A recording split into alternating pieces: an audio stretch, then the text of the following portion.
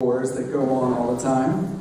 We are, I like to think, if you will, spiritual storm home for humanists. So I'll ask Betsy to come up and share a related reading.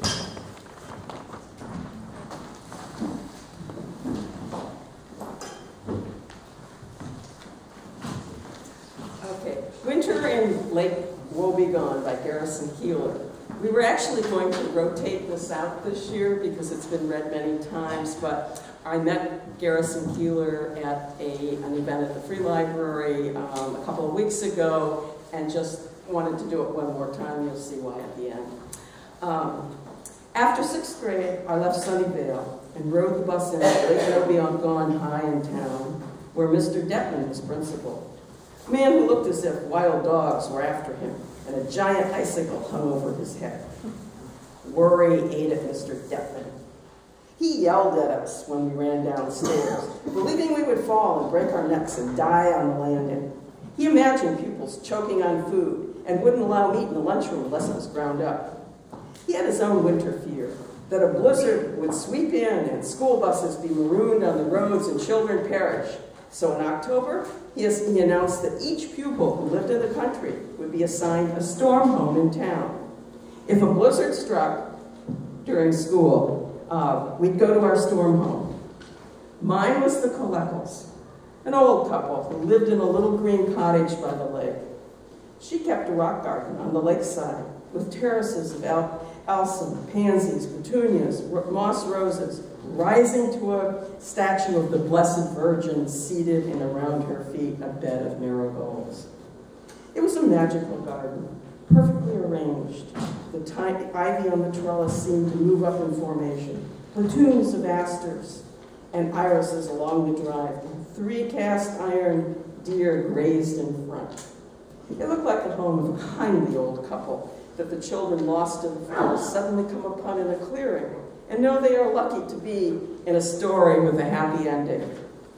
That was how I felt about the Collecals after I got their name on a slip of paper and walked by their house and inspected it. Though my family might have wondered about my assignment to a Catholic home had they known.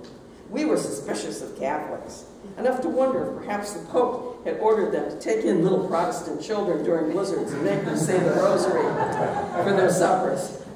But I imagine the Collecals had personally chosen me as their storm child because they liked me. Her, they said, told Mr. Detman, in the event of a blizzard, we want that girl with the freckles and the pigtails, the skinny one. No blizzard came during school hours that year. All the snowstorms were convenient evening or weekend ones, and I never got to stay with the Collecals, but they were often in my thoughts, and they grew large in my imagination. My storm home. Blizzards aren't the only storms, and not the worst by any means.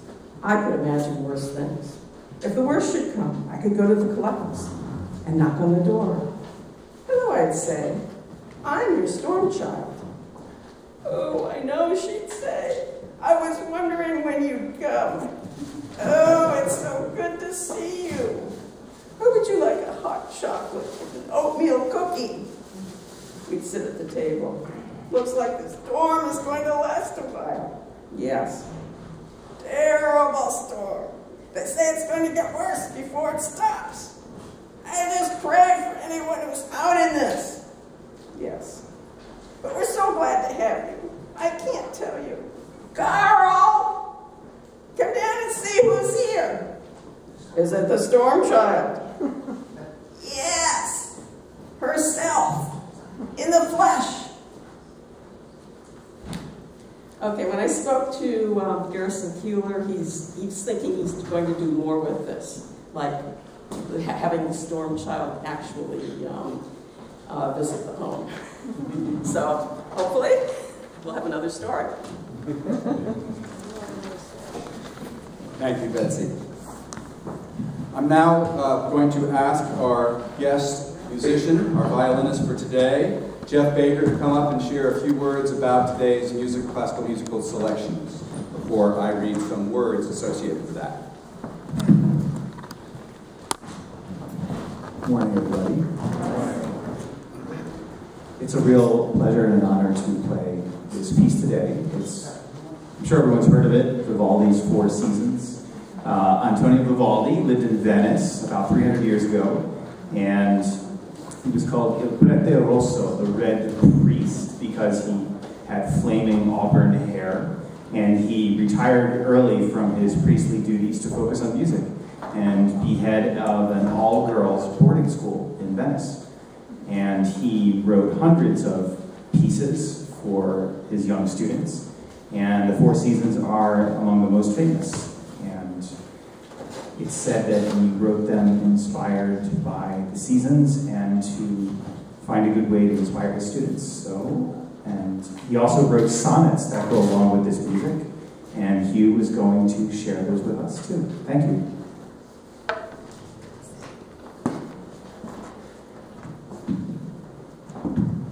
So the sonnets that Vivaldi wrote for this first movement are very simple and short, but great images.